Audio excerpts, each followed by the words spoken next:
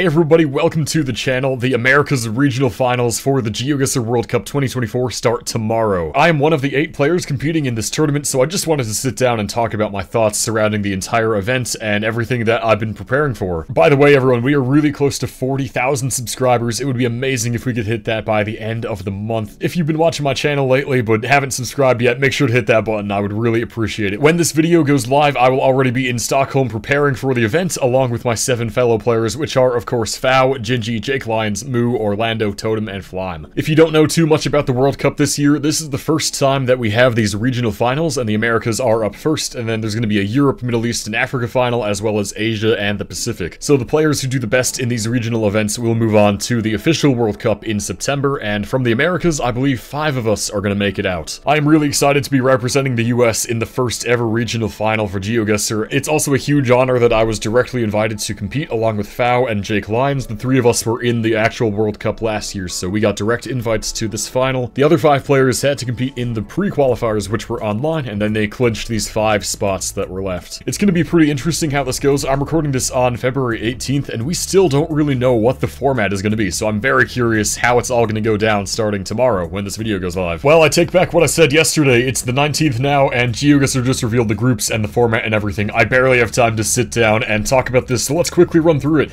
Group A, we got Totem, Flime, Orlando, and Fao. And then in Group B is going to be Moo, Gingy, Jake, and myself. So it seems like they grouped us sort of by country here. All the US players are in one group along with Moo, and then Fungus, the other Canadian, hanging out with South America. Definitely an interesting choice for groups. They're going for country diversity, I think, for the people who are going to make it out of each group to qualify for the final World Cup. So they want some South Americans, it looks like, to be guaranteed. Here's a graphic they made with the groups. Looks pretty cool. We all have this, like, jersey on with the color of the Americas finals. That's kind of cool. But let's scroll down to the game format here. Looks pretty similar to the World Cup last year. We got a 10-round game limit once again. If it's not over in 10 rounds, whoever has the most health remaining wins. So just like last year's World Cup, 6,000 starting health. 60 seconds per round in total. Once somebody guesses, there's only 15 seconds left, and then it's going to be best of 3 and best of 5 game mode. So yeah, very similar to what happened last year. Moving, then no moving, then NMPZ. And again, just like last year, multipliers start on round 2. When I recorded this yesterday, I said I wasn't really sure how this was going to go because I didn't know the groups or the format, but now that we do, I can make a bit more of a prediction. I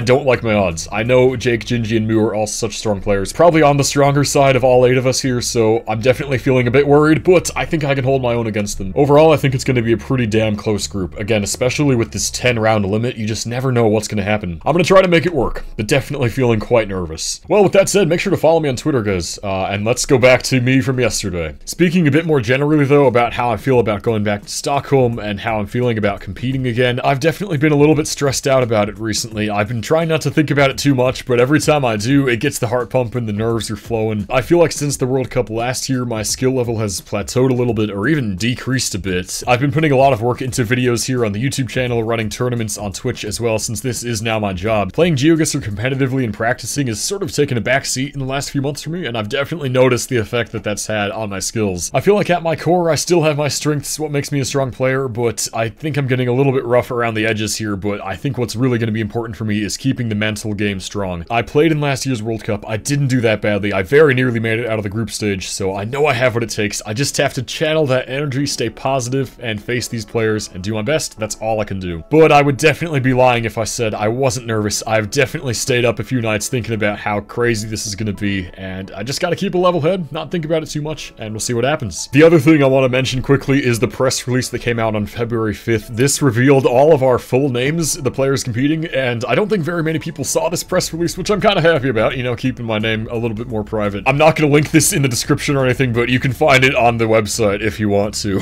The other awesome thing about this is the overall prize pool is 100k, but 14.4k of that goes to the Americas finals, so we have our own little prize pool here, which is really cool. Hopefully I can get some of that prize money. That's just a really cool bonus on top of what's already an incredibly amazing opportunity. We're also going to be competing in the GeoGuessr studio itself, which is really cool. For last year's World Cup, I think I was literally the last person to fly into Stockholm, so I didn't get as much of a chance to see the GeoGuessr HQ. So I'm definitely excited to have more of an opportunity to see the GeoGuessr HQ, get to know the staff a bit better and things like that, because last year I didn't have much of a chance. I almost forgot to mention this, just in case you don't know where to watch this online. It's going to be on GeoGuessr's official Twitch and YouTube channels. They're going to be live streaming on both of those, so check out the broadcast. I hope you guys can tune in and cheer me on. This is probably gonna end up being a pretty short video, but I just wanted to sit down, share a few of my thoughts about this event before I fly off to Stockholm. Thanks so much for watching, everybody, and I will see you from Stockholm tomorrow.